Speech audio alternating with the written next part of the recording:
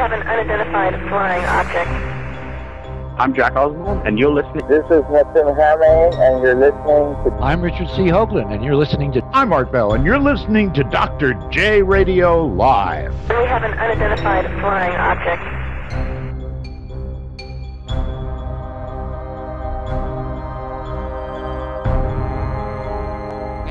Let's go ahead and bring on our all-star guest. He was the publisher of UFO Magazine. You guys hear him Monday nights on Future Theater. He's an amazing host, but I think he's an even better guest because he is so full of information. As a matter of fact, I don't think I'd be doing this if it wasn't for the information I received from this person. I'm going to tell you a little story before I introduce this person. If you guys have already not picked up on this. About 10, 12 years ago, I was watching History Channel, and I knew a lot. I've been paying attention to this for 3 decades, and I knew a lot about UFOs and crash and retrievals. And so I wanted to subscribe, renew my subscription to UFO Magazine. Well, lo and behold, when I called, the actual publisher answers. And I said, I did not know about this crash. This blows me away. And he goes, oh, there's so much more. And he went on to tell me a few more. I was just blown away. I'm like, okay, instead of 1 year, let's just subscribe for 3 years. And essentially, if it wasn't for the information, I probably would not be as well-versed as I am today. And I have to owe all that to Mr. Bill Birnes. Bill, welcome to the show. Thank you. It's a pleasure to be here, Dr. J. Oh, it's always a pleasure to have you on. It's always a pleasure to speak to you. And if you heard my little story, it really was you. If you remember, it was a long time ago. You probably don't remember. I don't. Yeah, true. It was late at night, because I remember who would answer the phone? It was an 800 number, I believe, that I called. And, I asked you if you were in California at the time. You were on the East Coast. And you were telling me about all these other crash and retrievals. And I was like blown away. And I'd been subscribing to your magazine since I think 97, was the first subscription I received. It was right around the Mars, or the Face on Mars was one of the first issues. And right, I remember that issue. Yeah, sure. And then, of course, the other one, which has to do with today's topic, was the one that had on the cover, The Day After Roswell. Remember right. that? That was the red cover. In fact, I actually have that poster hanging up in my office.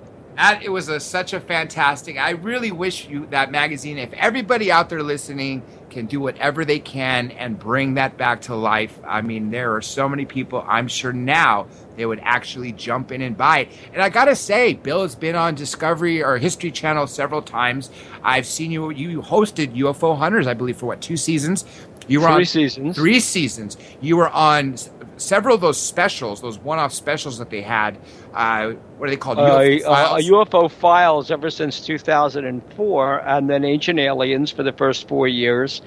And now I'm on the Discovery Channel. See, exactly. And it just goes to show how much they use you as an expert because you're so well-versed. Well, I know we could talk about so many different things about UFOs, but the reason I decided to bring you on today is 2 of my absolute favorite topics. For those of people who've been listening to the show for a long time know, I love alien abduction. Why? Because we're going to get answers from the people that actually have to deal with the beings themselves. I mean, how else are we going to find that out? We're not going to get it from government officials. The other major thing I love is crash and retrievals. And Bill can tell you a lot about that. And we're going to talk about a very specific case. And that happens to be what we just talked about, the day after Roswell, Philip Corso. Now, let's go back in time, Bill. Tell me when you first met Phil and how you actually got started on deciding to him telling the story and you guys putting it out there. Well, first of all, our first connection with Philip Corso had absolutely nothing to do with UFOs. Philip Corso was testifying before. His history goes back well before, at least with us, with the motion picture company that licensed his life story rights. Goes back well before anything having to do with UFOs. In fact, when we first met Colonel Corso, UFOs, the whole UFO story was not even on the table. It was something we didn't even know about. The whole point of our connection with Philip Corso had to do with POWs and troops missing in action.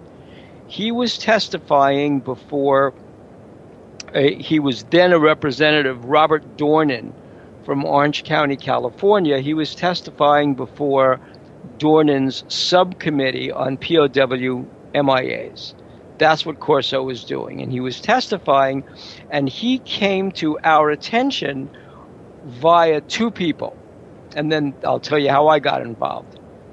The two people were Neil Livingston, who was an intelligence expert who wrote the book Inside the PLO.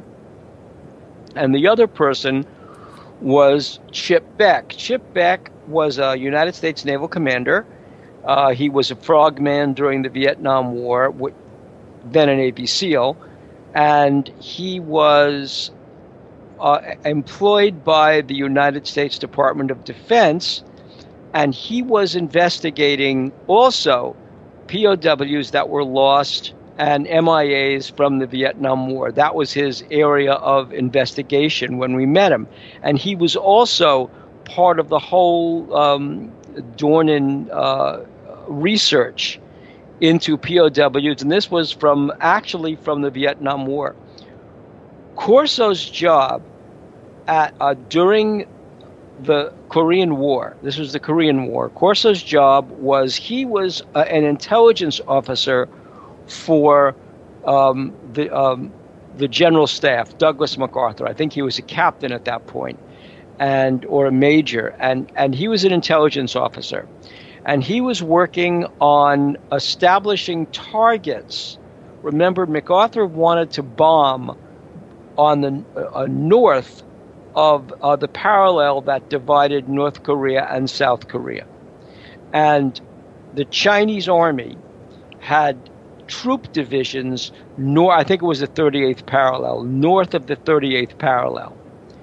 And what the plan was, at least MacArthur's plan was, to use nuclear weapons, to drop 5 nuclear weapons on the Chinese troop emplacements north of the 38th parallel. And it was Corso who was one of the planners coming up with the targets for those nuclear weapons. So this is a very, very important mission that Corso had. After MacArthur was fired by President Harry Truman, Corso then obviously was still working for the Army. He was still an intelligence officer. And in 1953, he was brought to the White House to be on an advisor, a military advisor to President Eisenhower. He was a military liaison to the National Security Staff. He was never on the National Security Council. He was on the National Security Staff, and that was his job on the National Security Staff. But he negotiated. He was part of the negotiating team. It wasn't a single-handed negotiation. He was on the team negotiating the exchange of prisoners of war after the Korean armistice, or during the Korean armistice negotiations, and that exchange of prisoners was called Little Switch, Big Switch. And during those negotiations for the exchange, Corso reported to Eisenhower that there were American POWs that were being held back by the Chinese and the Soviets. They would never be returned. And Corso's reasoning for that was that, look, we could keep on fighting the war over these POWs, but they are never coming home. These POWs are going to China, they're going to be in North Korea, or they're going to wind up in Soviet Union gulags. And the reason they would never come home, and this is very important because this actually helps define American history right through the Vietnam War. Corso said that the Soviets were using the identities of the American POWs, as Corso called them, playbacks. They were taking those identities and they were putting those identities on, they were inhabiting those identities with KGB spies, espionage agents, agents provocateurs. They were deep conditioned through chemical conditioning, through hypnotic conditioning. They were conditioned to inhabit these identities, but below their level of consciousness, they had certain jobs to do, blowing up railroad crossings, blowing up power plants, basically sabotage upon instructions from the Soviet Union. Now, what's so fascinating about this is that this is what defined Joseph McCarthy's entry into the whole communist conspiracy in the early 1950s. This was the reason for it.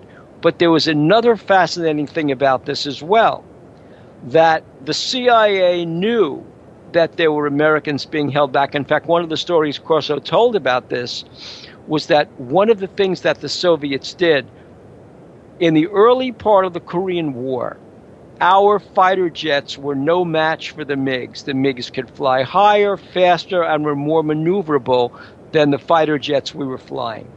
Only until we introduced the F-86 Sabre jet were we on a par with the Soviets. And then what we introduced were radar-directed guns. And that tipped the balance in our favor in the air war over Korea.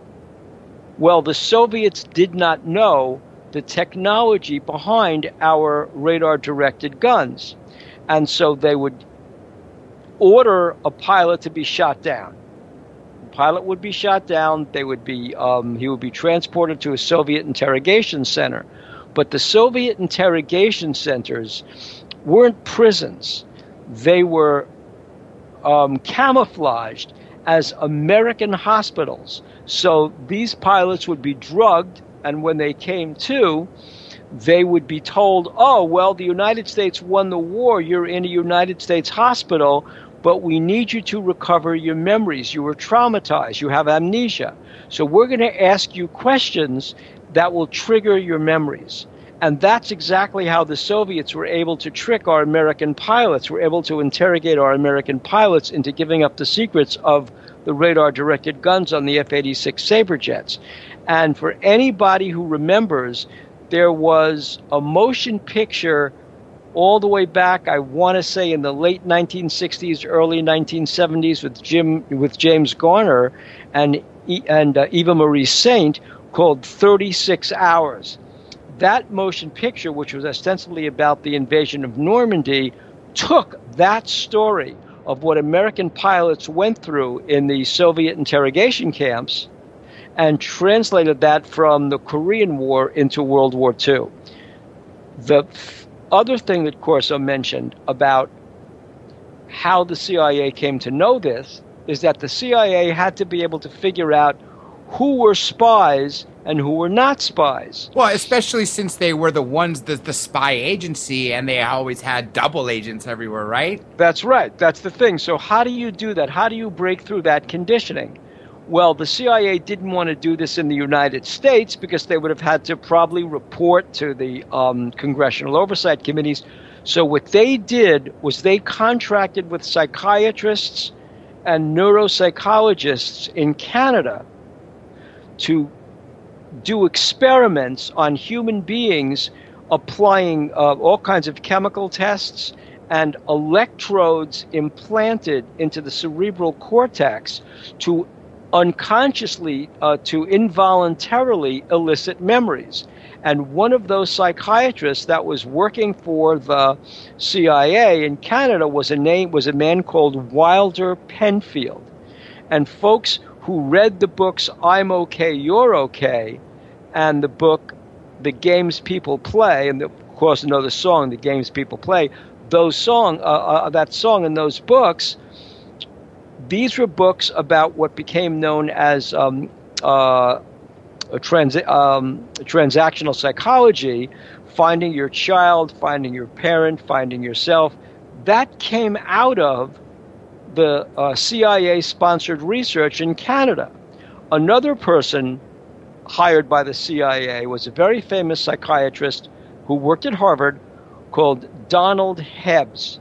And Donald Hebbs coined the phrase, neurons that fire together, wire together. And he developed the whole theory of neural networks, of neural pathways and neural networks, hierarchical neural networks, and that became the basis for modern digital computing. So these experiments, the other experiments were being done at Harvard in the 1950s to test resiliency.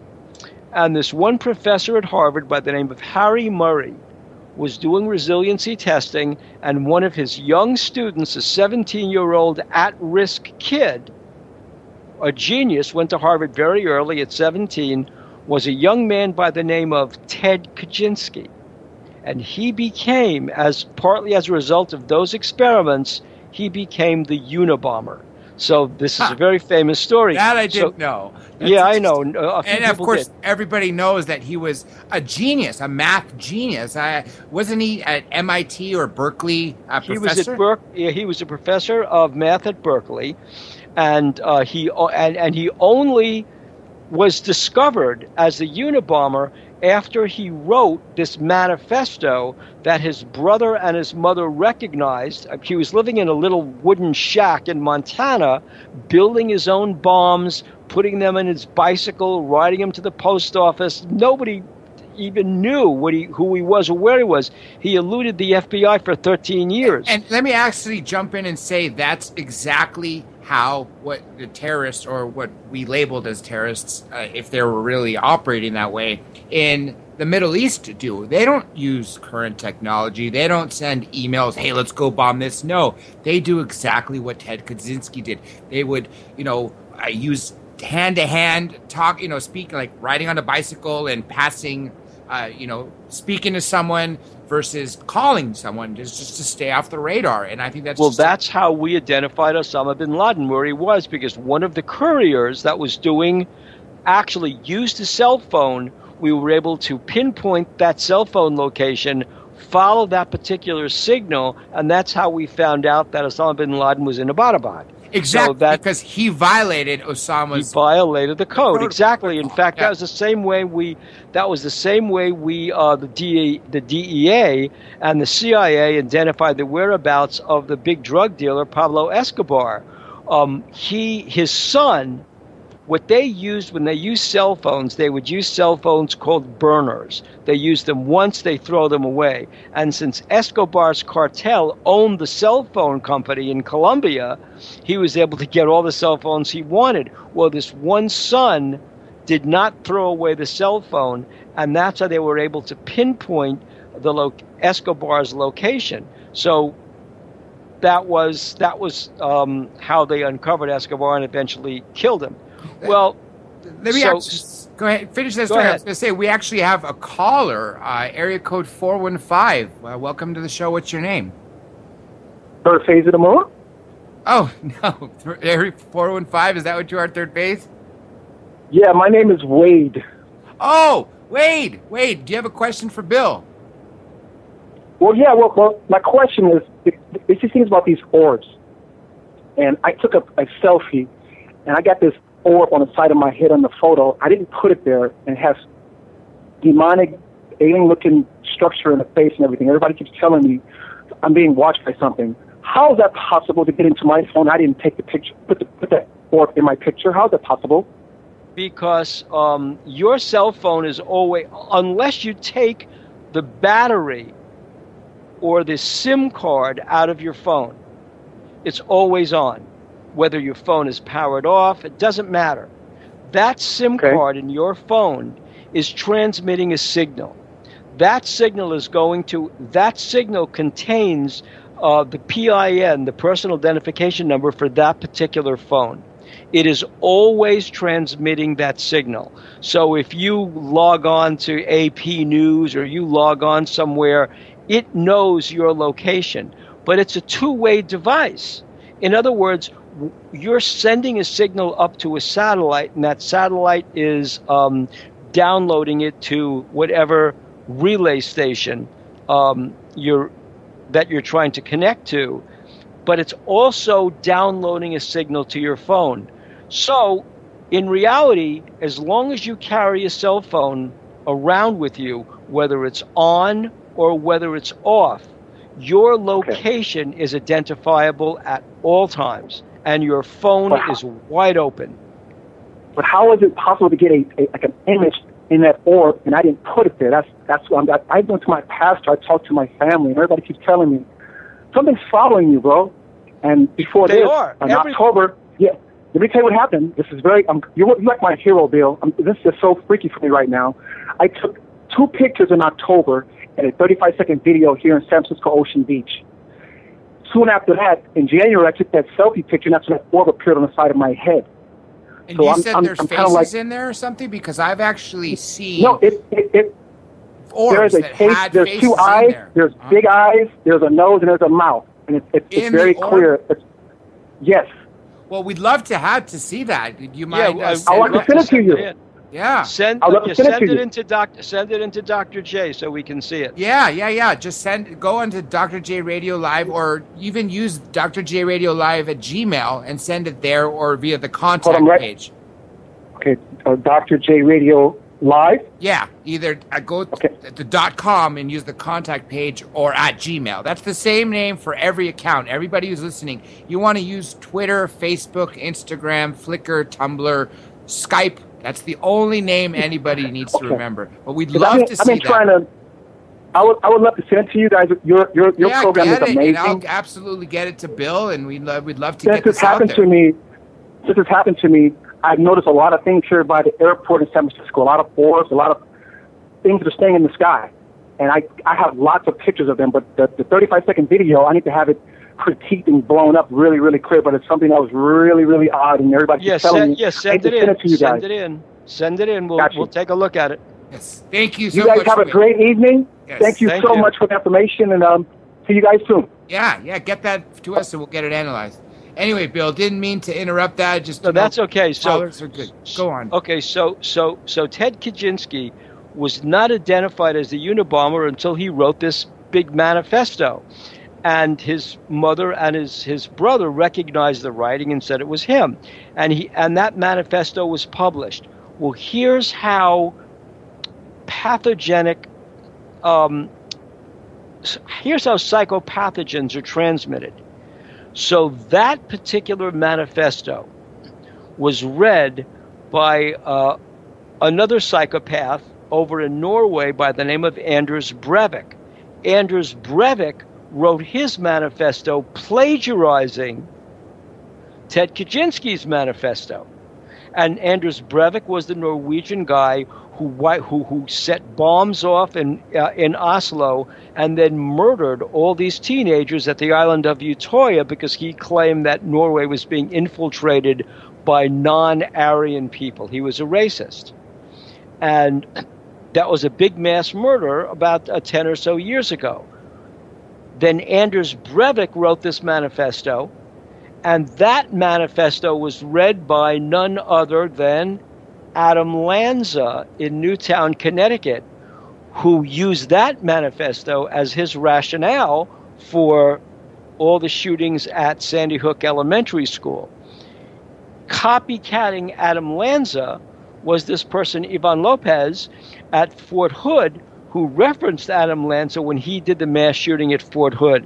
So this is a story that goes all the way back to the to the early 1950s in what the Soviet Union did to condition American pilots in Korea. And this is the story that Corso told to the Robert Dornan Committee. And he was asked by Dornan, did Eisenhower know that the Soviets were keeping back our POWs? And Corso said yes, and Eisenhower wrote an intelligence finding. He signed an intelligence finding acknowledging this. Well, everybody said about Corso, look, the guy is a nut. He belongs to the Shikasini Knights of Malta, this kind of right-wing, crazy right-wing group. He's a madman. He's self-aggrandizing. The person who was also testifying with Corso was this guy Golanowski. Golanowski claimed to be a descendant of Tsar Nicholas. I mean, it was, well, during the committee hearings, everybody went looking for the Eisenhower intelligence finding. The problem was they couldn't locate it. They went to the National Archives, and finally they had the bright idea to go to the Eisenhower Library. And at the Eisenhower Library, they discovered Eisenhower's own intelligence finding, and on it, in Eisenhower's handwriting, he wrote, "Pass to Corso." And suddenly, in that summer, I believe it was 1995, in that summer, Corso became the poster boy for about American military intelligence, and he was on Time magazine and Newsweek, and he came to our attention at that point. And this motion picture company in Los Angeles, I was working for them. I was not writing with Corso. I was working for them. I was editing a book for them that I was then going to sell as a New York literary agent. I was going to sell it about POW MIAs. And Corso was going to be our consultant for the POW MIA story. Again, nothing to do with UFOs. And so we had this big meeting with Phil Corso where we were talking about his experiences in Korea, POWs, MIAs.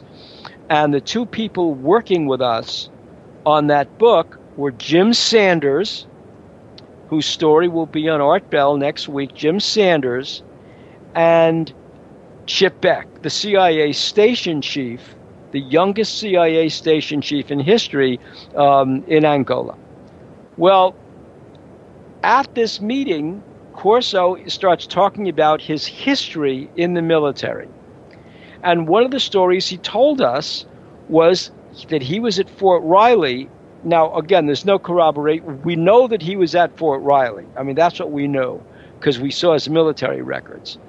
And we know that he worked in Army R&D.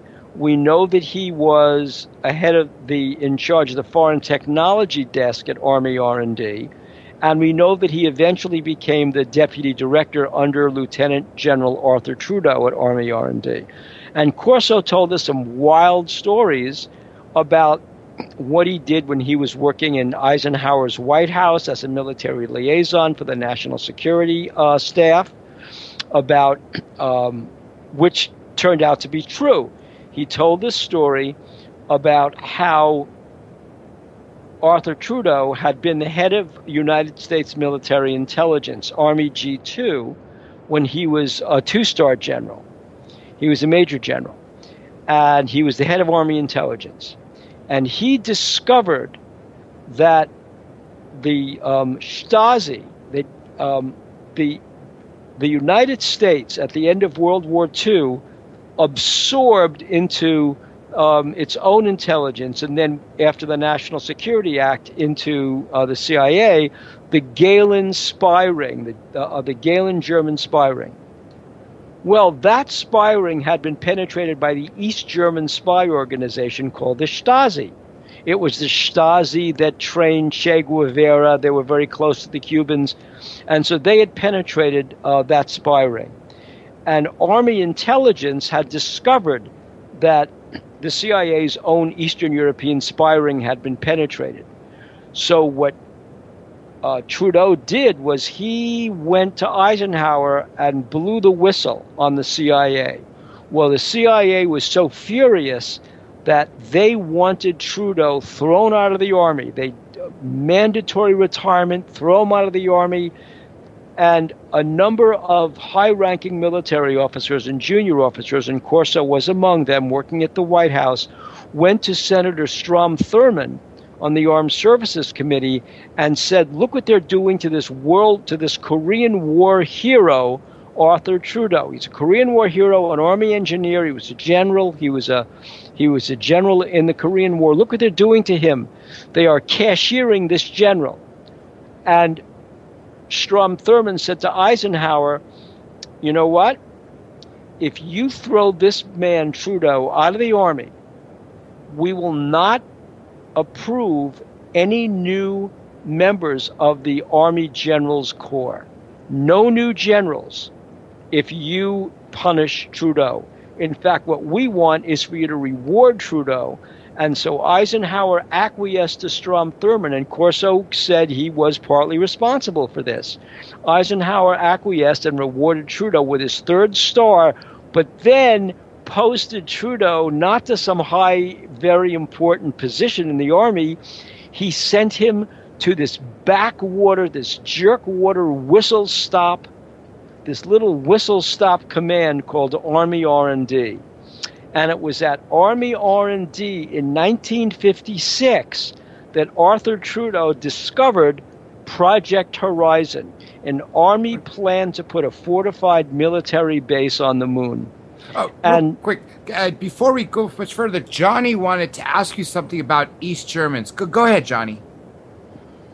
I wanted to know, was you aware that the East Germans, obviously in the Russian days when it was the Cold War, were keeping jars, and inside the jars were scents of every person that they'd sort of arrested. So if they arrested you, they took your scent and then put it in a jar and kept it, just like today's fingerprints.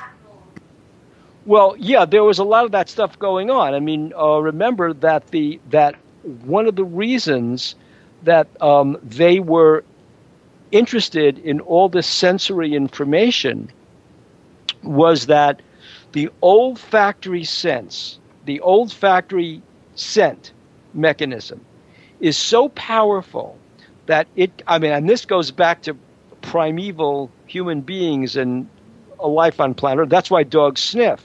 It is so important that it connects directly into certain memory areas of the brain. So and you see this today too, right? Exactly. Yeah. I mean, and this is how human beings were able to communicate through the on an olfactory way, even before language. You could smell sexually, you could smell hostility, and in fact, dogs still do that. I mean, still do that. They've always done that. They can smell fear. That's where you get this whole thing. Oh, I smelled his fear. Exactly. Yeah, it is true. And so that's why they were doing that. The Soviets were experimenting on every single sensory input as they tried to figure out ways to transmit information and affect areas of the brain. That was partly what was going on. And the other aspect, too, was that the Soviets and the Americans, both sides, at the end of World War II, were using medical information that was developed by Josef Mengele at Auschwitz and German doctors. So they were using this terrible stuff, but these were part of the experiments going on at Auschwitz on human beings. We actually have a caller, and I recognize this caller, area code 951. It's Dan, who is one of the coolest people who tweets and is a dedicated listener to Dark Matter Digital Network. Dan, welcome to the show. Hey, thanks, Dr. J. Hey, don't bother going into the government, because I tell you, man, once I give Bill Birnes my theory of everything, your job will be gone. Hey, okay. I just want to know how to get a hold of you, Bill. You're one of my heroes, by the way. You've been mine. Just write to Future Theater, and you can get a hold of me. Okay, futuretheater.com. I tell you right now, I'm working on this thing that's just driving me crazy. That's why I haven't been really twittering and this and that. But I can explain the Nazca lines now. Well, one night, what we'll do is we'll set up an open lines, and I'll invite everybody who's got cool stories to call in and share everything they got. Oh, great, man! But I'm just about ready to put out these next couple of videos that I swear it's going to blow you away. Okay, well, we're looking forward to seeing them. Yeah, absolutely. Right. Remember, go to futuretheater.com. Absolutely. You know my site. And like I said, Bill is my hero. Actually, Bill, I just got another message here today. We were talking about you were on History Channel today, as a matter of fact. As what okay. Just so That's you know. Nice. Okay. Let's go back to, of course, how the story got with Trudeau. And, of course, these medical experiments, which ultimately led to Trudeau giving Philip Corso that 3-drawered cabinet in the Pentagon. Exactly. What happened was Corso, after he left his command, he was rotated out of his command in southern Germany, where he was a field artillery officer. He had nuclear weapons. He was one of the few officers authorized to use tactical nuclear weapons. At the Army missile testing range at Red Canyon, Corso had trained a battalion to use nuclear-tipped anti-aircraft missiles. Well, in Germany, one of the things Corso had done, Corso's job was, he was a forward base, and their job was to fire all their missiles out at Soviet bombers coming over, fire all their missiles out, and then get the hell out of there. You know, you just fire your missiles and get out. Well, here's something that Corso did. He was able to figure out a way to get his anti-aircraft missiles, turn them into ballistic missiles, and explode them a mile or a half mile off the surface. And these were nuclear weapons. And so Corso's plan was not just to take down the squadrons of Soviet or East German bombers, but the plan was to use the missiles as tactical ballistic missiles to take out the Soviet tanks. Because one of our fears in NATO was that the Soviets would send massive amounts of tanks through the southern flank and simply outflank us. And Corso's job was to fire those missiles, torch them off, take out as many tanks as he could, and get out of there. Well, when Corso finished that command, when he was finally, he was retiring, and Corso was a reserve officer, not an active officer. He was activated for World War II, but he was in the Army Reserve. So Corso had to spend one more year in the reserve before he was allowed to retire. And that year was spent as the investigating general in the Maryland National Guard, which was his final year in the Army. Well, Trudeau, knowing what Corso did when he was at the White House, specifically when he took over the command of Army R&D, he found, that's when he realized that Army R&D had a cache of material that was sent to them after the crash at Roswell. And, of course, from other, I would assume, other crash and retrievals, right? But he was working on Roswell. Well, the big thing was the Roswell file. Yeah. And so that's what he had at the Pentagon. And when I first read the book, right, it blew my mind away. And of course, and the reason I knew of the book was thankfully to your magazine and it being on the cover. I literally went out and bought it the next day, and I was just blown away. And I remember, and I know you could expand on this, some of the stuff that he pulled out and read. For instance, he read the autopsy report, and there happened to be a lens. Then there also happened to be a laser, but when he would leave a line on the wall, or it would leave a hole in the wall rather than just like a laser pointer. Then there was, of course, there was so much more. Real quick, let's go ahead and take this other caller, and I know this one as well. He's actually got some amazing videos, which everybody will see soon. A contactee and much, much more than that. Area code 239, and it's Ward. Ward, welcome to the show. Got any questions for Bill? Hey, how you doing, Dr. J and Bill? How you doing? We're doing great. We're fine, yeah. Got anything for Bill? Bill, yeah. I was wondering, what happened to those guys that used to work with on UFO hunters? Are they still involved in UFOs, or? Well, Pat, let's see, there were three other guys, and then there was Garth Baldwin. Let's do Garth Baldwin first, because he was our archaeological landscape guy, our historian. Garth Baldwin is now working on, I think, a series that History Channel is trying to pull together on, it's not Men in Black, but it's America's Secrets. It's like secret stuff the government tries to keep from I've seen that. Yeah. That's what he's doing. And then Ted Ackworth worked for NASA. He was at MIT. He went to Sloan Business School at MIT, and he started his own company called Artaic up in Cambridge, Massachusetts, and that's where he is, and they've had a second child, and that's wonderful for Ted. I spoke to him a while back. Pat Uskert went back to the Czech Republic, and he is now working on a documentary movie about his travels through Eastern Europe. And Pat and I were involved in setting up a show ostensibly for history on Men in Black. It's not a show they picked up. They were fielding sizzle reels, and ours was not one of the ones they picked up. But Pat and I were working on that. And then there's Jeff Tomlinson. And Jeff is married now. I think he's a father. I think he's a parent. And I think he finished graduate school. And then there was Kevin Cook. And Kevin had a brief job on another show, but now he is a product engineer. And I don't know who he's working for. So, yeah, they all went on their separate ways.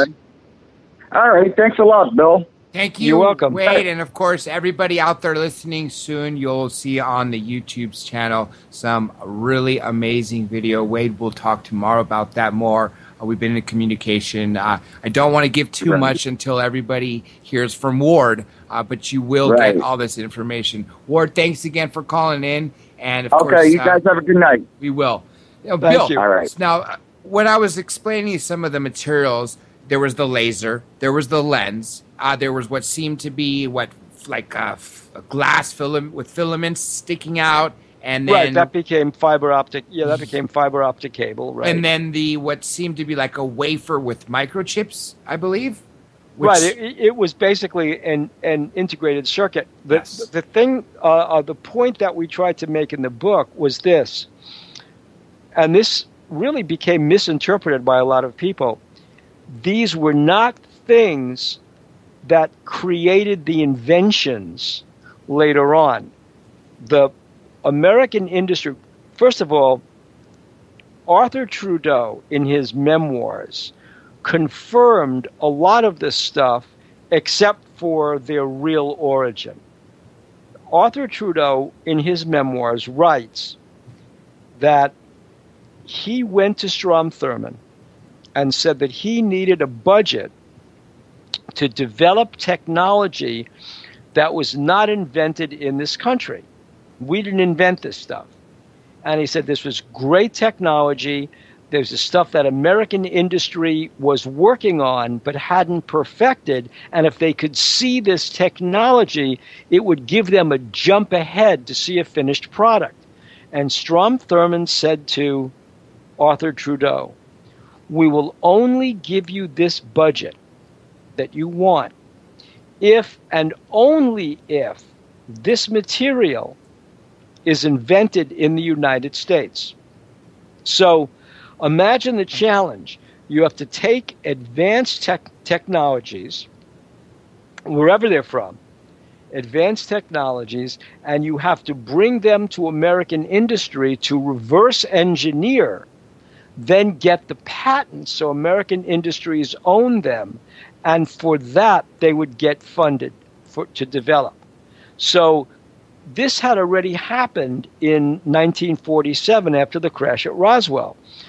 One of the stories that was floating around that Corso actually heard was that after the crash at Roswell, and remember, everybody should remember this, whenever somebody screams, "Oh, we've never had disclosure, we need disclosure," Harry Truman in 1950 disclosed the existence of UFOs. He said, "These things are flying saucers and we know what they are." And he did this in public in front of the news media. So Harry Truman was well aware. He was the president in 1947. He was well aware of the existence of flying saucers, and he was well aware that we knew what they were. So Harry Truman's order to the military in 1947 was find the lowest common denominator of technology and take that to that portion of American industry that was working on that technology, give it to them so they could see a finished product and they could engineer it and get a patent. That piece of technology was essentially a silicon chip. And let me say one thing that I really, really, truly loved about this.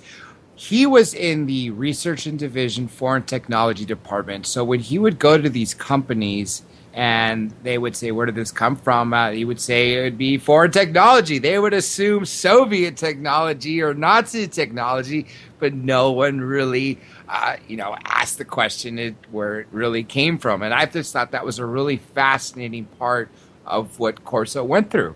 Right, because one of the things that Corso had stressed was that the Army had its technology, the Navy had its technology, and the CIA wanted that technology.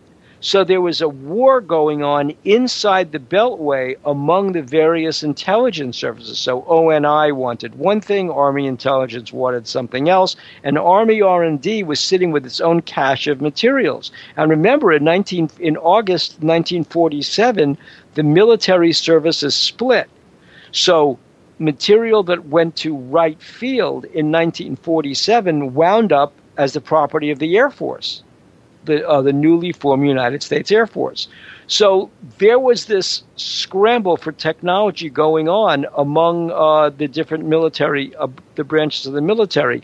So part of the job of Army R&D was to keep its own technology to itself and keep the CIA from getting it, but at the same time getting a budget that they could then give to defense contractors to develop this technology into something. And so in 1947-48, this circuitry went to Bell Labs, where Brattain and Shockley had been working on a circuit, a switch, basically a switch, that would replace the Edison tube. The Edison tube is basically the incandescent light bulb, the DeForest tube. It's what was in the old television sets in the 1950s. I remember in the back of you opened up a television set or you opened up the back of a radio, and what you would see would be all these lit tubes, and there'd be a filament between the tubes, and they would be passing current from pole to pole. The problem was these tubes blew out, and so I remember very well that if you could fix your own television set, if you could go in the back of that set and you turned it on, you would see which tube wasn't lit. So you'd pull the tube out, you'd take it to a lot of the drugstores, the pharmacies in the 1950s had things called tube testers, and you'd put the tube in the socket in the tube tester, and if the tube was burnt out, it would show the tube wasn't passing any current, and you'd buy a new tube from a television store, match it with the tube you took out, put it back in your set, you could repair your own television set. That was back in the this was way before TV monitors, you can imagine. So that was the technology in the in the early 1950s. I remember in 1949. One of the things that when Brattain and Shockley saw this piece of technology that they were given by the Army, they'd been working since the 1930s on a way to replace the Edison tube as a circuit switch. Well, they then reverse engineered this. They figured out what the chemical composition should be of the base of this, and suddenly, after all their failed experiments, they were able to create this device called a transistor. It was a resistor, but a transmitter at the same time. They called it the transistor. This was patented in 1948 and 1949, had a commercial patent, and by the time the 1950s rolled around, everybody was walking around with these tiny little transistor radios. And that was one of the first pieces. But Bell Labs patented the transistor in its own name. They gave Brattain and Shockley the patents. Well, supposedly the Army was infuriated that a device that came from a crashed flying saucer at Roswell wound up being patented by Bell Labs. Well, this sat there for 11 years.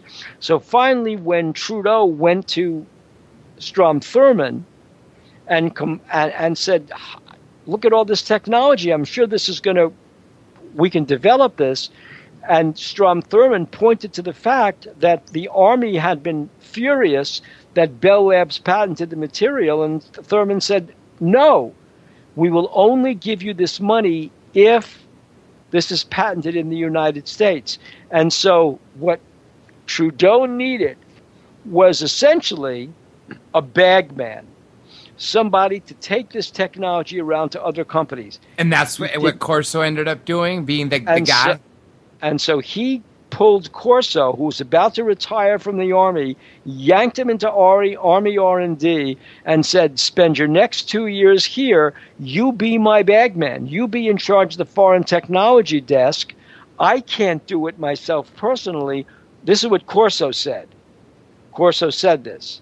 I can't do it myself personally. You do it. And Corso became basically a messenger. And that was his job in Army R&D, a messenger. Let me throw this in because we're going to go to break in a couple minutes. First of all, when Corso went around, he had an unlimited budget, right? That's what at least he claimed in interviews. I remember there was an interview on the local here in Los Angeles, KCOP, that I videotaped back when this story broke, when the poor guy was still alive. And let me throw this out there too. I know he passed away 6 months later, but do you think it was the Russian flu, meaning... No. Corso had the real story was this. Okay, you're going to go to break, so I'll start the story. You can pick it up after the break, and it goes something like this. I've got to be the one to say this: that Corso was not this gentle old man. He really wasn't. Corso was he was a spy. He'd been in Army intelligence. He was a Beltway military insider.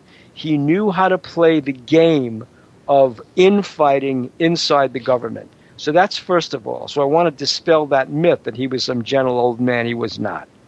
The other thing was that Corso was he was an opportunist, and he was always looking for the best deal. And in 1994, beginning of 1995, the best deal came from this motion picture company that optioned his life story rights for his role in the Army. That was the deal. We are optioning your life story rights for your career in the Army. It's very important. That was the contract. I remember that. I didn't know, really. Right. Yeah. So I had that contract. Then, ostensibly, this was to work on the POW MIA book that I was supposed to edit. That was my job: edit and sell this particular book. I was harmonizing two manuscripts, one from Jim Sanders, one from Chip Beck, into one book with Corso's participation.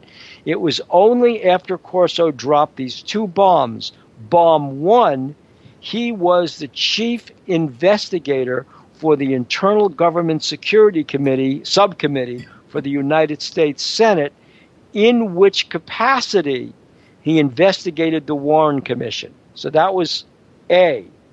B, he had worked in Army R&D his last 2 years in the military before he went to the Senate, where he had custody of this Roswell file cabinet. And suddenly, everybody moved from doing a book about MIA's POWs to doing a book about his experience with the Roswell technology. And it was then my job to sell that particular book. So they went back to Corso and rewrote this option agreement, which included either a motion picture or a book. The book, Corso's personal memoir. It's not a UFO book. Stressed again and again, it was never intended to be a book about UFOs. It was Corso's personal memoir, his story. If either one of those, we got a deal for either one of those, that would be the condition precedent to turn you've graduated law school, so you know what a condition precedent is. That's right. That would turn the option into a purchase. And it was my job as a New York literary agent. And for you and Lucian, who's probably listening, knows that a New York literary agent is different as a matter of law from a California talent agent. Just very briefly, a California talent agent is an employment agent. And so if you're a writer and you want to sell your script to a motion picture company, you are then hired by the motion picture company as an employee, and you convey your rights in and to the property you are writing to the motion picture company. You are now, under the 1976 Copyright Act, a work for hire. And the agent who represents you is an employment agent who must be licensed and bonded in the state of California. But a New York literary agent is not representing you as an employee.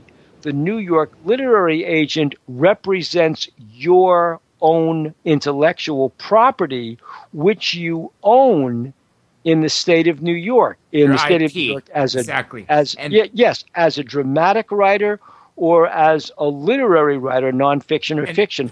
We'll that pick was that up my job. Right when we come back, and we'll also talk about Corso's experience. Everybody stay tuned. We'll be right back. This is Travis Walton, and you're listening to Dr. J Radio Live. This is Foster Gamble, and you are listening to Dr. J Radio Live. Nice. As you can hear, my friends, of course, Foster Gamble being one of the nicest, coolest people that I know. He could have gone with the billionaire agenda. Instead, he became a philanthropist and made the movie Thrive. If you haven't seen it, of course, you heard Travis Walton there. You got all sorts of people that have been on the show. If you guys haven't heard their interviews or missed them when you were here, all you have to do is go to the YouTube channel. But you will hear more of that near the end of the show. Right now, I want to turn it back to Bill. First, let's ask you where everyone can find you. I know we brought up futuretheater.com, but what else would you like to say for everybody? That's it. It's just Future Theater. I mean, you could go to the Simon & Schuster website. You'll see the books that I've done for SNS. I'm sure there's an author page somewhere else, but yeah, it's Future Theater, really. That's where it is.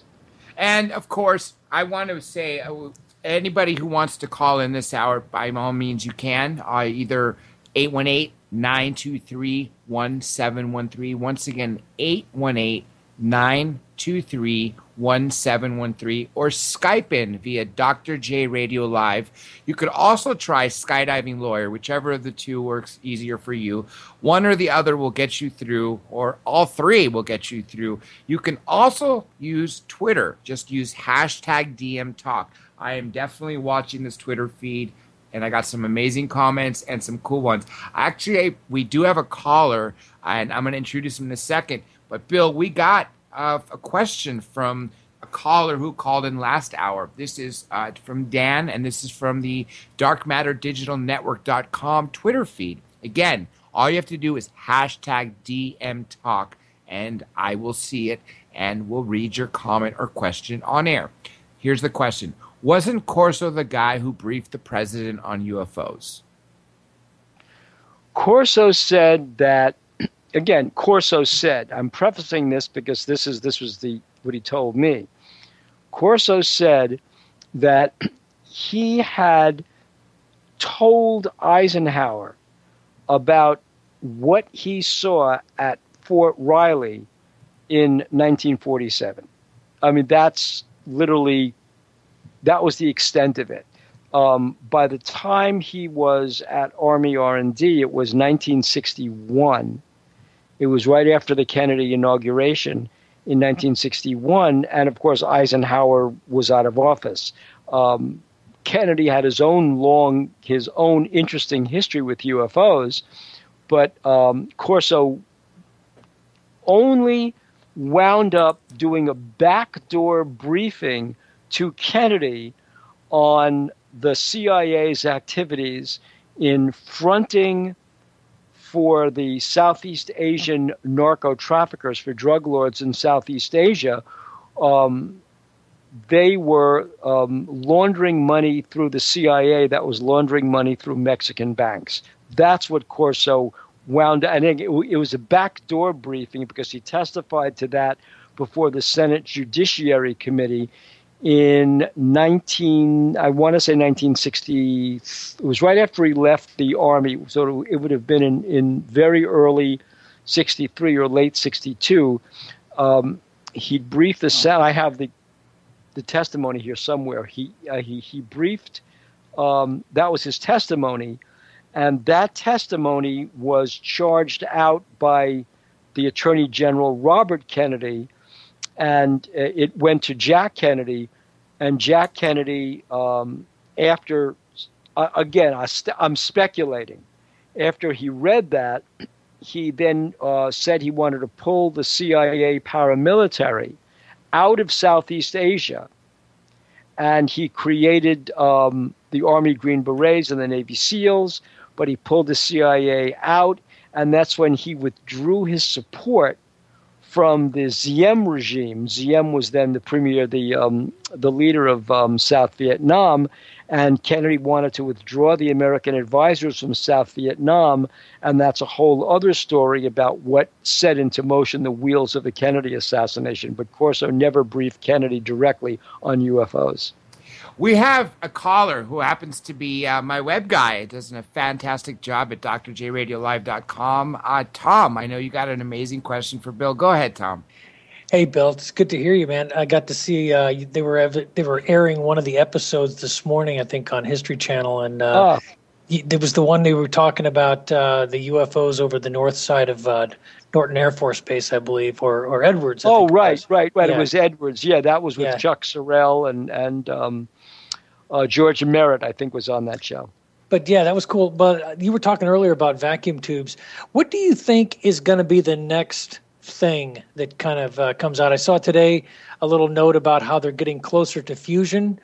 Fusion reactors are becoming more of a possibility, scaled down with superconductors and that kind of thing. What do you think the next big thing is going to be if there's going to be another kind of a reveal from some of this technology? I personally think that that really the next big thing is going to be the wireless transmission of electricity, which actually was developed by Nikola Tesla at the beginning of the 20th century. But I think that's the thing that's going to be perfected. Lighting houses wirelessly, that you're not going to need these big power transmission lines, that there is going to be an array. The problem is that in developing that technology, look at how vulnerable that technology would be to an EMP. I mean, even now, if the Iranians, and you look at this Iranian nuclear deal, which, for my money, fails to control the obvious, which is if the Iranians can't develop a nuclear weapon in Iran, then why won't they just buy one from the North Koreans? They have plenty of them over in North Korea. They could develop all they want to in North Korea, and literally it's 24 hours away from Pyongyang to Tehran to get a nuclear weapon. I mean, yes, we could intercept the ship. Yes, we can this. Yes, we can that. But the point is, and Iran is not going to bomb the United States with a nuclear weapon. What they're going to do is torch off a nuke. Same with the North Koreans. Imagine if the two of them did this. They torch off a nuke in low Earth orbit, which fries our entire satellite communication system, and we are blind. And folks who want to read about that as a possibility can download the book or buy the book Space Wars by Bill Scott, Mike Kamadas, and myself. It's a Torforge novel about what happens when a foreign power like the North Koreans set off a nuclear weapon in Earth orbit that fries our own communication system, our GPS, our surveillance system, and what we then do to avoid a nuclear war with China.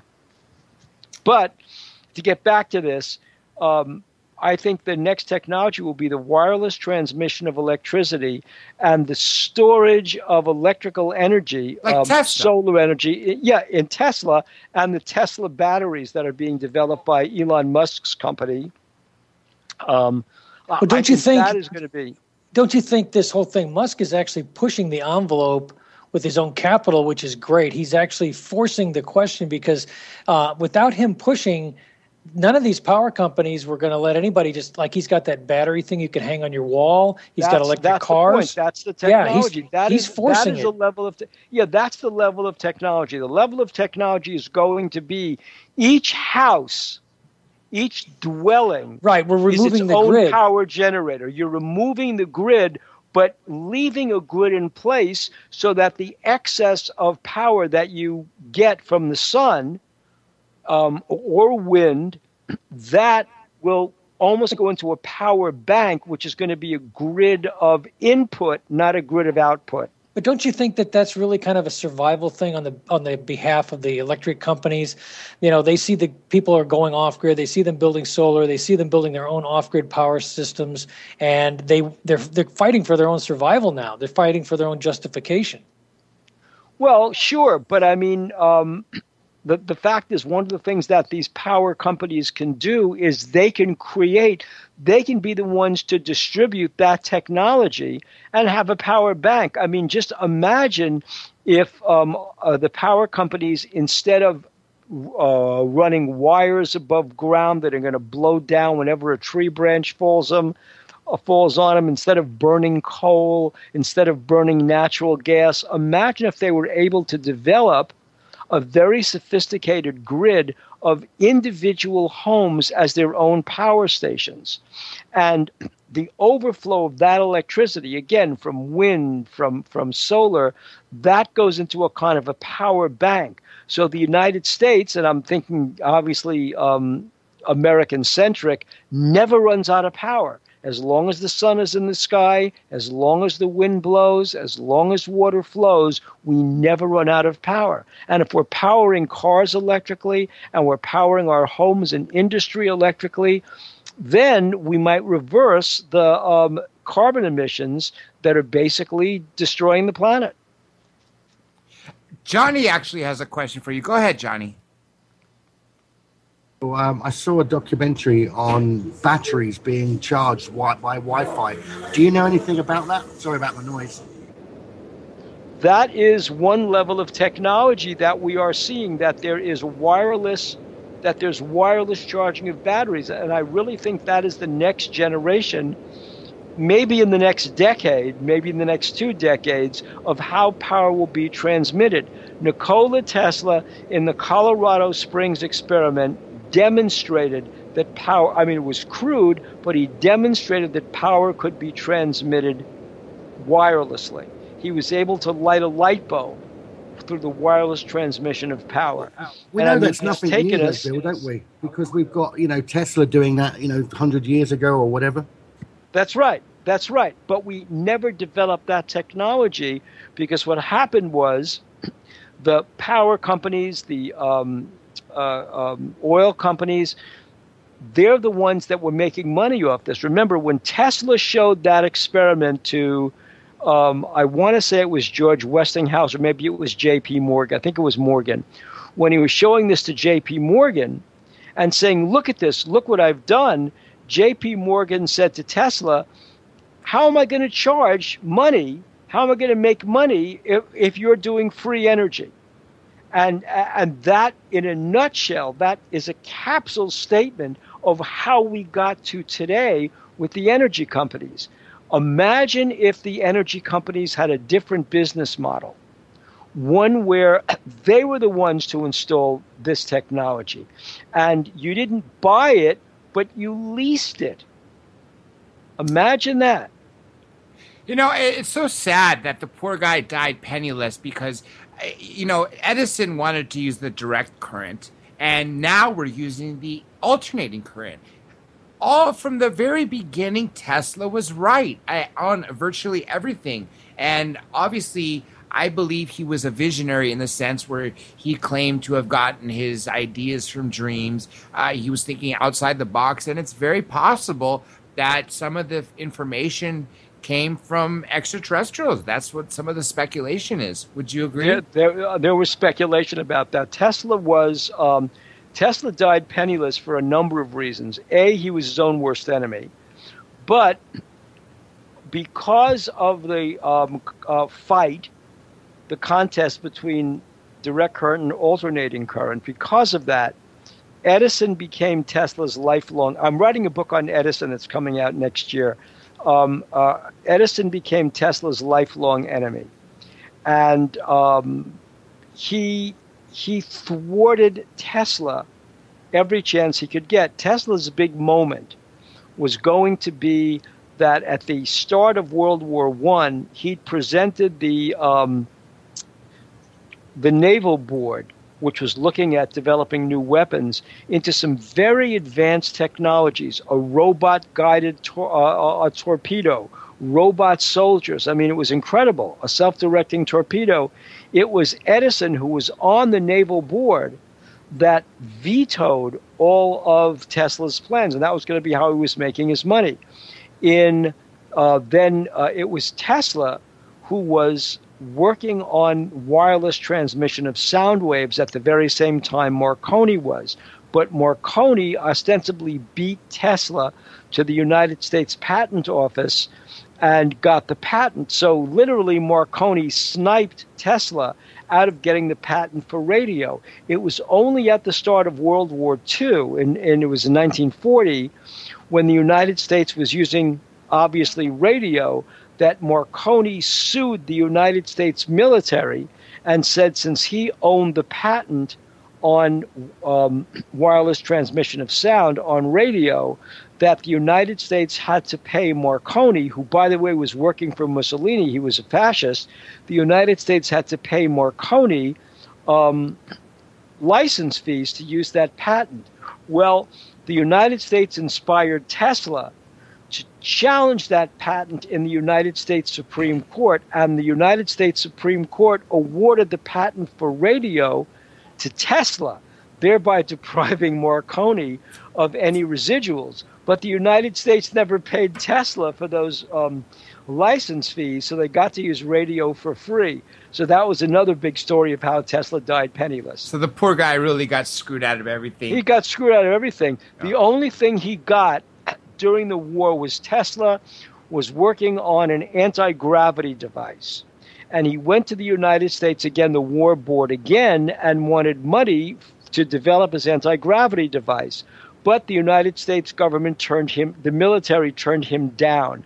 So Tesla went to the Soviet Union, and the Soviet Union gave him a grant of $25,000 to develop anti-gravity.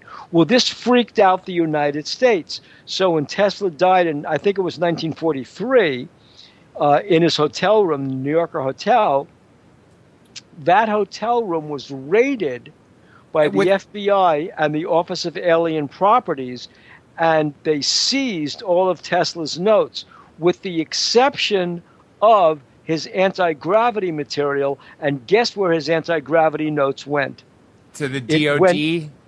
It went to Wright Field and General Nathan Twining. Yeah. I got a quick comment for you, and then we have yet another caller. Here's an interesting comment. This says, I would like to see Bill Birnes do a show on the environment showing a projection of what is to come with our growing population, its effect on the environment with increased pollution, and ways we could turn it around. That was a direct message for you. Obviously, that's a topic we could cover here, but definitely we have to, I wanted to pass that on to you, Bill. Now we got to bring on Stephen Kelly. You guys may remember him. He was a guest a few weeks back. He is very knowledgeable on everything. Me and him used to host Open Lines on another station a few years back. Not to mention, he is also on my team helping with social media stuff. Stephen, welcome to the show. I know you got amazing questions to ask Bill. Go ahead. Well, I like the way you said you got to bring me on. But first of all, hi, Bill. Hi, Dr. J. Hey, Johnny. I was talking to Dr. J earlier about your coming on. He told me that you were an expert on Corso and all that. He wrote the book with Corso. Right. Oh, wow. Well, it's just, to me, that's really cool because I spent a lot of time working in all the various little areas that he said were given to us. The semiconductors, the lasers, and the night vision, and everything in between. So I just thought it was really amazing to find out that all of that came out. And I'll tell you something, before that book came out, all the scuttlebutt with the foreword being written by the senator and what have you. Strom Thurmond. Strom Thurmond, right. He, at the time I was in the industry, the laser industry, and I remember there was a magazine called Laser Focus, I believe it was. It was either Laser Focus or Optical or Photonics magazine, probably Photonics, that's the bigger one. But either way, there was a story in there about how, they're kind of making fun of it, and they showed a picture of a group of scientists with a gray, and the gray was wearing a jacket or something, but he had his arm in a sling, and he was standing in front of a room lecturing all the scientists, and telling them about all this stuff. And, but being in the optical industry, the electro-optics industry, it's just funny because I remember in the 70s or what have you, that this stuff just all of a sudden took off. Everything from the lasers, the night vision, the semiconductor lasers, all that stuff, and it was pretty interesting to be involved in that stuff. But the lasers were in part developed there was an Army research lab at Columbia University, and one of the things, and remember that before Dwight Eisenhower ran for president and won, obviously in 1952, but before he ran, he was the president of Columbia University. In fact, were you to go to Low Library at Columbia, there's this big presidential portrait of Eisenhower in his cap and gown at his installation when he was president. That was a holding tank for Eisenhower. They knew that he was going to run for president. Truman had wanted Ike to run for president as early as 1948 because he thought that MacArthur was going to run for president, and the last thing he really wanted was MacArthur to be president. So that was something else too. In fact, so Eisenhower was at Columbia and helped establish the Army, a laboratory at Columbia for lasers. Corso said that was where he took this particular device that came out of the Roswell crash. It wasn't that Corso was responsible, and again, said this again and again. Corso was not responsible for the invention of these devices. Every piece of technology that he took to an entity, an organization, an industry, a laboratory, Fort Belvoir. He took it to a place where that technology was already in development. These were to jumpstart that particular development. And so the Army was already working on lasers and masers all the way back in the 1950s. So this was not new. It was seeing that device that you're talking about the device that actually burned a hole in the wall. Let me just say something. A cutting tool. All right. When you see, this is the thing. When I say lasers and semiconductors, I'm talking about ion lasers because obviously semiconductor lasers eventually are going to pretty much make ion lasers obsolete. But we had to get through we had to learn. We had to learn how to build helium neon ion lasers in order for us to really boost our optical capabilities, and that's what really allowed us to make semiconductors. So it was all cart before the horse type thing. But the first step was an ion laser. Then once we were able to make the semiconductor, we can make semiconductor everything, including semiconductor lasers, which is where we're at. But yeah, we had I just remember in the 70s when they started coming out with commercial production helium neon lasers, 670 nanometer lasers. Just I mean, before that, all they had was infrared. See, and when it came to optical production, all they had was they used sodium, whatever that is, the wavelength. But anyway, yeah. So the semiconductor, not the semiconductor, but the 670 nanometer ion laser is what really did everything, because suddenly now we can make interferometers and we can make all these things, and suddenly we can make 20th wave flats and 20th wave transmitted wavefront optics and all this fun stuff. And now we can make ultra high resolution wafers and blah blah blah, on and on and on and on. So yeah, we had to, because before the laser, the red little neon laser, we were barely better than Newton or Galileo when it came to making that stuff. And now, I mean, as recently as or as far back as the late 1980s, the Navy, well, the military, was using lasers. I think it was blue-green lasers underwater to carry a transmission signal to submarines. So instead of a submarine having to raise its antenna to pick up a radio wave, now you could actually transmit data to a sub while it's underwater without revealing itself. And that was in the late 1980s. Well, and now it's failed, probably common. Yeah, they got away. They got away from that. It was kind of. I remember, when they were doing that, TRW and Hughes were the big laser people back in those days, Mm-hmm. and it worked. They did do that, but it doesn't really go that far, to be honest with you. But, right, it doesn't. That's true. They got that ELF signal now. Let me throw in one more thing. Tom has something more to ask about I believe it's the anti-gravity. Go ahead, Tom. Yeah, you were talking earlier about Tesla, the anti-gravity thing going to Russia.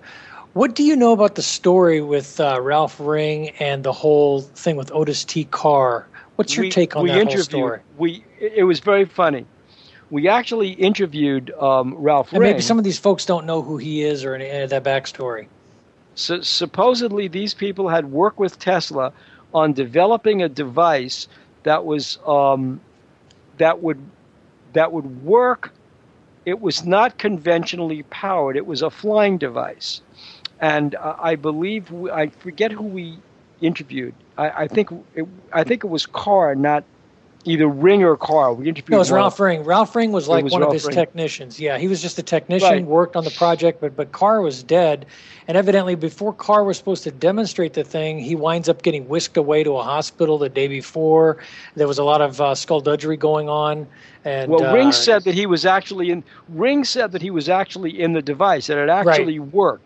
That it was in one place.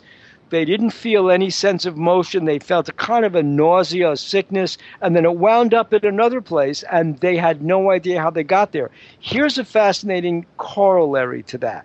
He said this was something that was developed on a Tesla theory of wireless, basically wireless. You could move something wirelessly without conventional propulsion. Before the series started. Before the UFO Hunter series started, we were all getting together with Bill Scott and a few other people at this hotel in California, in Los Angeles. And one of the people who was there was a test pilot. I forget his name. And even if I remembered his name, I couldn't say it. But he tells this story, and he told this whole group this story, that he'd been a test pilot and he just wanted out of the program. It was a very dangerous program, but he was working with the CIA. And so he finally said to the CIA, I quit. I want to be my own person. I am out of here. And he left. And he became a crop dusting guy in Florida. And he said, one day these two guys in suits show up at the airfield. And he said he could recognize him as he was landing. He could always tell CIA guys. They approach him and they say, we hear that you're having some problem with your pilot's license. And he says, oh, really? My license is current. They said, no. There's going to be a problem with your pilot's license. Now, we can help you out with that. So you're not going to lose your license and lose your crop dusting business, but we want you to come back and we want you to do one more job. He says, he says, I'm not coming back. And they say, oh, it's a shame, because you've got such a nice crop dusting business. You got a nice plane here. Be a shame to lose that business. You wouldn't be able to support your family. Why don't you do this one last job? Then we'll let you go. Home free, one last job. So he finally agrees. He goes to Area 51, and he's in this large hangar. And he says, all we need you to do, this is a kind of a flight simulator. We need you in this booth and just follow the instructions you will get and do the simulated flight. When it's over, you're done. seems simple enough. So he goes into this booth, and the next thing he knows, there's this feeling of nausea, of dizziness, and they say, okay, they knock on the door, you can come out. He's all the way on the other side of the hangar. And he said, I don't know, I felt no sense of motion. I don't know how I got there, but I walked out of that place. I never went back, and I never asked them. And as I'm walking out, they said, by the way, you can never talk about this to anybody because that will end your career. And he said, I'm telling you, but I'm not telling you my name or anything else. And that's the story that I heard from this test pilot on the day before we started filming UFO Hunters. You know, let me go back to Corso. And when you were mentioning his memoir, I really loved the fact that you brought up that it was just a Corso, in the sense that he didn't just talk about, what happened in the 50s on. He talked about a very obscure incident that happened in 1947 in Roswell, where he actually lifted up a tarp, if I'm not mistaken. It was at Fort Riley, Kansas. There we go. Why don't you go ahead and tell the story, because you actually co-wrote the book. He tells the story about he was stationed after he was yanked out of Rome. That's a whole other story. It's a whole other book we never did. He's yanked out of Rome by Ike. The British wanted his head because he basically liberated a displaced persons camp of Holocaust survivors and arranged with Lucky Luciano really? And Meyer Lansky, mob boss Meyer Lansky. He was involved with mobsters. I didn't know that. He was involved with Lucky Luciano and Meyer Lansky to get a freighter, and he managed to liberate this camp, marched them down to the sea, guarded by Army CIC troops, by the way, and set them afloat to Palestine. And this was in 1947 to populate what would be the new country Israel. And the British, this is Exodus. This is the story of Exodus. And the British were so furious, they wanted Corso's head. They wanted him fired. Eisenhower got him out of Rome. He was the head of Army CIC in Rome. He was the adjutant there. And Eisenhower got him out of Rome, posted him to Fort Riley to go to intelligence school at Fort Riley. And when he was the officer on duty, one night, a truckload of cargo came up from the southwest, came up from Roswell, and they stored this, and I forget but they stored this in an old storage facility on the base at Fort Riley. And Corso was the only commissioned officer on the base's bowling team. Corso was an avid bowler. And one of his members of the bowling team, when he was officer on duty that night, one of the members of his bowling team was guarding the storage facility. It was an old storage facility at Fort Riley, and he was guarding it, and Corso was making his rounds as the on-duty officer, checking the sentries, right, yelling at the sentries, are you asleep at your post? Get up. And he sees this guy, and so he says, are you up? And the guy says to Corso, listen, he says, you know what's in here? And Corso says, yeah, I got this memo, this notice that there was a shipment of cargo. It's top secret. I don't want to even talk about it. I'm told not to talk about it. The guy says, I was inside. Corso says, why did you do that? You're told not. He says, I was inside. It's all this weird stuff. And there are bodies in here. And Corso said, what do you mean bodies? And Corso went inside and said, okay, I'll look, but keep this quiet. And there are these crates, and he opens up a crate, and there is a body kind of half floating in this fluid. And Corso explained that the body was basically, it was like a creature. He said that it looked human, had a large head. I forget how many fingers it had in his hand, but it was this midget-sized humanoid, and he said it was clearly not human. He dropped the tarp down, closed everything up, walked out, and said he tucked it away and just forced himself to forget about it until he hit Army R&D in 1961. And that's when he said he had to go back and revisit that night at Fort Riley, Kansas. I have a listener question here. I don't know if it's a little late. This is Alex Conrad from Philadelphia. Hey, isn't that, you're near there, right? Can we make sure we fully cover Corso and UFOs? I believe we have done this, and this is a little late, and I just now saw this, but we have. And I wanted to also bring up the fact that when you were talking about the different companies, wasn't IBM one of the major companies that bought this took this technology and reverse engineered it? Right. There was IBM. There was AT&T. There was. Bill, you got a little static coming on. Is something happen? Nope. Everything seems fine, unless we have to reconnect. Yeah. Let me just do a quick reboot with you. Everybody, hang tight with him while I reboot with Bill. Let's make sure that we are set, and we are going to hear so much more on what is happening with Corso. I think this is really one of the most important things. And what I like about it is, why would a lieutenant colonel, literally in his 80s, sacrifice, and this is the way when I interviewed Darlene Hooley today, former Congresswoman Darlene Hooley, and you'll all hear this. You'll all hear this very soon, whether it makes it to this network or it doesn't because of audio quality and it goes straight to YouTube. When my good friend Johnny, that's online right here in Indonesia, returns to London, he will fix it up so you listeners can actually hear Darlene Hooley say this.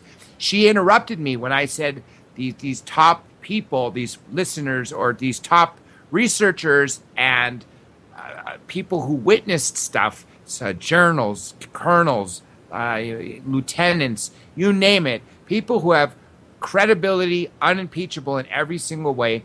And I said, when they have nothing to gain. And she interrupted me and said, have everything to lose. And I thought, that is so much of a better way to put it. Why would this no-nonsense lieutenant colonel put out this story if it wasn't true? Now, just looking at it from that standpoint, not necessarily being a believer, if you just look at that and realize what this guy has to lose, what his family would have to go through, then you really have to consider the story he told. Now, Bill, I know we lost you for a second. We're back. Let's see. Yeah. There we are. Back to normal. If you could just get a little closer to that mic. What you were just answering the question about IBM that came in static. Can you finish that? Well, sure. What Corso did was he brought the pieces of technology to specific companies working on those technologies. So obviously IBM, ever since the 1920s, but ever since the 1940s was involved with computers. And one of the things that Corso ostensibly brought, he said he brought, were pieces of integrated circuits, of silicon circuits to IBM. And one of the things that happened was these huge room-sized computers that IBM was using all the way back in the 1950s, by the 1960s, were tabletop computers. I mean, I remember when I was at Courant Institute, I was basically involved with developing programming languages for use in the humanities based on the IBM 36060, and this was compared to the computers that we knew about back from the 1950s, that this was a small computer. It wasn't tabletop like a PC, but it was a small computer.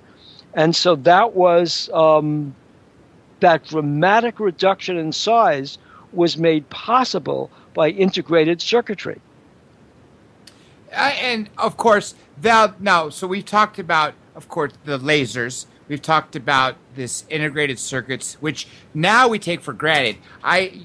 You listeners who have heard me in the past obviously know this story, but for those of you who have just recently started listening to this network since Art's return, there was a documentary that I watched that I believe was produced in 1990, 91, maybe even as early as 89. It was called Above Top Secret. It was not related to the book written by Timothy Good, although Timothy Good was in it. So was John Lear and several other people. And in it, they were talking about a crash and retrieval that happened in Africa, South Africa, where, sure enough, go figure, the United States military was the ones who went and retrieved the craft. Along with the craft, they actually got a living being. Now, the being lived for 2 years, apparently, and it refused to communicate for a year, and it finally began to communicate. But what it did is it had a little device, and the way they described this in the late 80s, early 90s, and this occurred, I believe, in 54 or 56, in that range, this crash in the, I believe I don't remember the name of the desert, the Kalahari Desert in Africa. And what he said, or the narrator said, was this being would link to this device telepathically and would be able to see face-to-face other beings on ships that were orbiting our planet, that were further away in our solar system, closer to other planets, and even its own home planet. Now, why I bring this story up is to show you how much our technology progressed. If you could link your mind with your iPhone, what would you have? Exactly what the alien being had 25 years ago in that documentary, which occurred 60 plus years ago when that crash occurred. Now, when you look at it in those terms, our technology is literally growing at the speed of light. So you have to you really have to pay attention to what Corso did. And that's why, Bill, I wanted to throw in that story, because had it not been for what Corso's contributions were, and then the fact that we have Moore's Law, where every 18 months we're able to double the amount of capacity we have in a single circuit, I think is just super fantastic. And so think about that. What they were describing 25 years ago in this documentary that I was watching was outlandish. But here we are. Well, look at what we have now. Yes, yes. One of the pieces of technology that Corso talks about was a headpiece that he said the various people who were rummaging through the Roswell debris, they couldn't figure this headpiece out. It literally, he said that based on the autopsy of this alien creature that was done at Walter Reed, that it wasn't like the alien autopsy video. This was done at Walter Reed, and what they discovered was that this creature had a brain which had more lobes than a human brain. And there are a lot of other facets about this creature, but that there was a headpiece that they recovered that seemed to fit around the lobes of the brain. And the speculation, they never proved this, but the speculation was that the being was able to navigate the craft with its mind. In other words, it wasn't as though there was like a joystick or a yoke or anything or a wheel. It was able to, the way Corso described it was, it could play like an instrument to navigate the craft. And the fascinating thing is, like now, an ESP controlled. Well, it wasn't really ESP, it was more electronic wave controlled. But we have that now. We have pilots who, by the way they move their eyes, by the way they move their head, can actually control helicopters.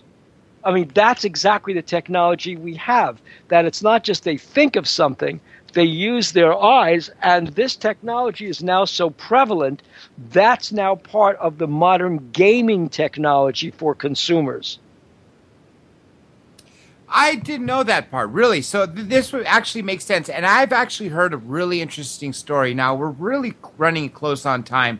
We got a little over, I want to say, 7-8 minutes left. But I heard that there was a video game that, of course, not only are we using technology to create this super jump in what you're seeing, virtual reality and games that look so real that at first glance you may think are actually television shows, but there was a game, I believe it was called Dead Space, that apparently was modeled after what really happened. Do you know anything about this? No, I don't. I don't know the game at all. I'd love to figure that out. Johnny's got a question. I think of the Go ahead, movies. Johnny.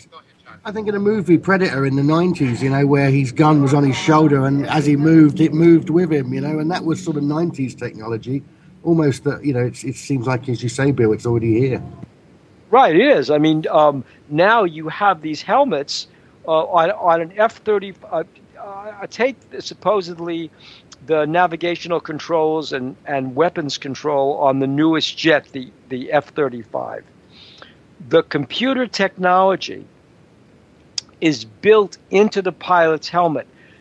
I mean, the idea of a heads-up display, a heads-up cockpit display, was actually invented by a person who was working for the Office of Naval Intelligence, George Hoover.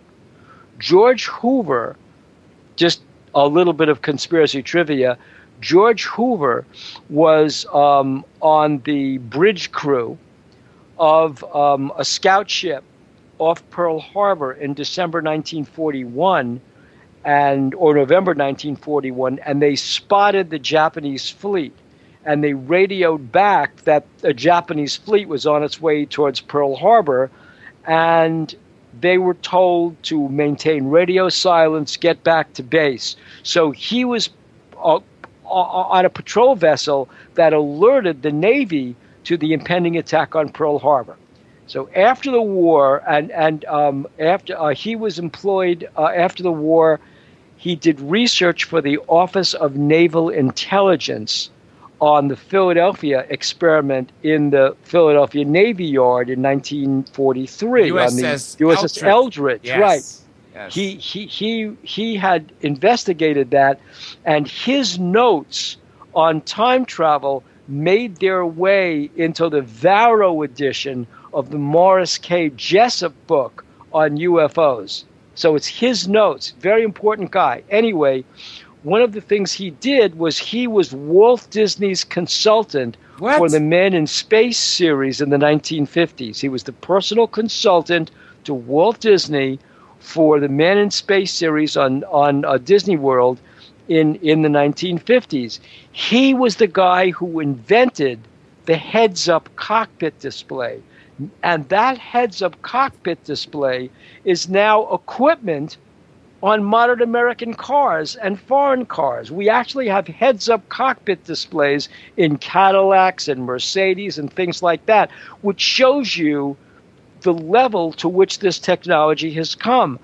But that technology is now inside the helmet of the F-35 pilot, and that helmet is part of a computer mechanism. So when you think of this thing like pilots have become almost like ETs, this helmet connects the pilots of a whole fleet, of a whole squadron of F-35s, and handles things like identifying targets, locking onto targets, determining which plane should attack which target, and what weapon the plane should use. This is all current technology to be deployed this fall. We've also been using that, Bill, on the Apache gunship helicopters, I believe, since the sort of late 90s. Exactly. This is helicopter technology in the Apache gunships, yes. Let me say this too, Bill. We're actually running out of time, so I'm going to give the last 3 minutes to you, and then I'll cut you off and let you know when it's time to go. But I want to just back to Disney real quick. I knew he was definitely interested in this, and obviously being one of the nation's biggest or wealthiest guys, there was a famous documentary when they were making Tomorrowland that not very many people have seen, and you could find it on YouTube now. You can find it on YouTube and probably Netflix. Yes. Yeah, and it was very scary how accurate it was, and I thought it was just really amazing that they went that far to make it. Anyway, I wanted to give you the next 2 minutes to basically talk about, essentially wrap up what we can, because we're never going to finish. We can go on for weeks straight, and I know I would still have more to ask you literally on this topic alone. To speak to you about UFOs, I think we could literally, if we didn't sleep and spoke for 3 years straight, we would still have more stuff to talk about. Because the thing about Corso that was so sad was that he knew that he was dying. I had interviewed Corso, met Corso face-to-face in Colorado Springs. Was it in Colorado Springs or in Denver? It was in Colorado someplace. And when Corso flew home, on the plane, he suffered a hemorrhage. He had a herniated diaphragm. And they rushed him to the hospital, and but he knew that he was in his final years of life. And Corso had suffered a lot of financial, I'm not going to go into great detail, but he suffered a lot of financial reverses in the final year of his life. And unfortunately, one of the things he did was he was hoping. So when you say, why did Corso do this? It was a very commercial thing he was doing. He was hoping to sell a book and sell a movie. That's really what he was after. And so this wasn't some great patriotic feat, I'm sorry to say.